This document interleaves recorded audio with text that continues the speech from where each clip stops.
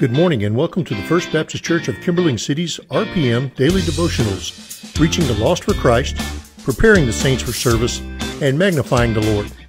Now let's join Chris King as he brings us today's message. Good morning, church. Excited to be here again.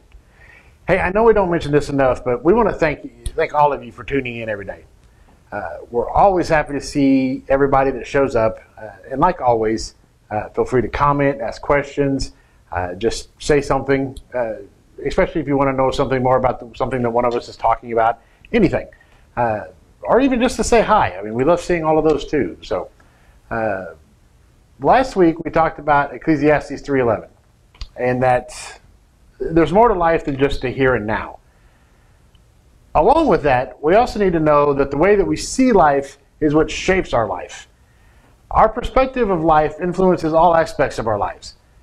Stop for a second and ask yourself, what do you picture in your head when you think of the word life? That little image or thought that just popped into your head, that's your life metaphor. How you view your life in general, consciously or unconsciously, that is your description of life and how it works. That little unspoken life metaphor influences our lives more than what we think. For instance, if you think life is a party, then you're all about only having fun.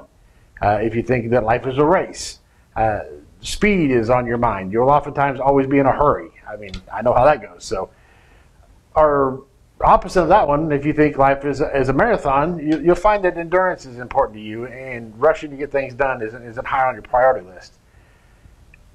So what did your life metaphor show you?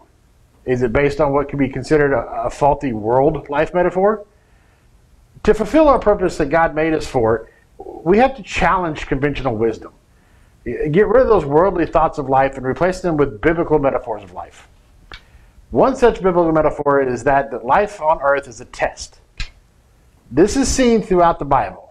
When we see things like trials, temptations, refining, these are all instances where God continuously tested people's characters, faith, obedience, love, etc., things like that.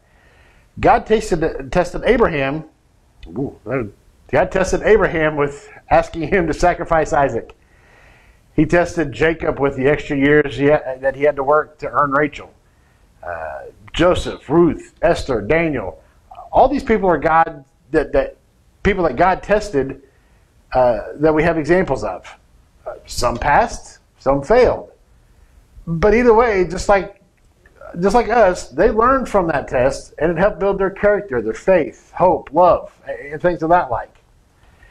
James 1:12 tells us, "Blessed is the man who remains steadfast under trial, for he has stood the test. For when he has stood the test, he will receive the crown of life, which God has promised to those who love him." When we begin to understand that life is a test, we realize that nothing in that life is insignificant.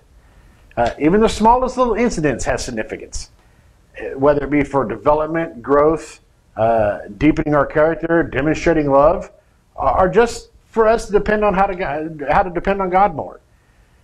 The good news is that God wants us to pass every test. Some tests may seem like they're overwhelming, but others may seem like you may not even notice them at all. But either way, God wants us to pass every one of them. Just like James says in that verse, God will reward us eternally when we do. Think about this today. What has happened to you recently that you now realize was a test from God? Did you ask him if you passed? Or turn to his word to see the lesson that you were supposed to learn? If you ask, he'll let you know. Let's pray. Dear Heavenly Father, we thank you for being able to gather here together today again.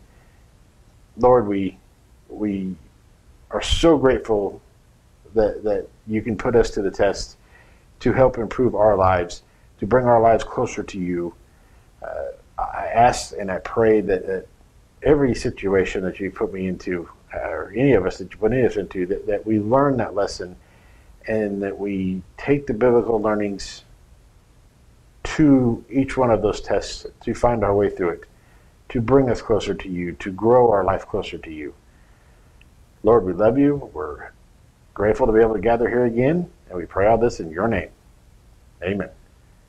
Guys, Again, thank you for tuning in. If you have any questions about any of it, of any of the speakers, feel free to jump on here and say something. We're always watching. So other than that, we will see you all on Sunday. Thank you again for joining us today. We invite you to watch RPM Daily Devotionals each week, Monday through Friday at 9 a.m. on YouTube and Facebook.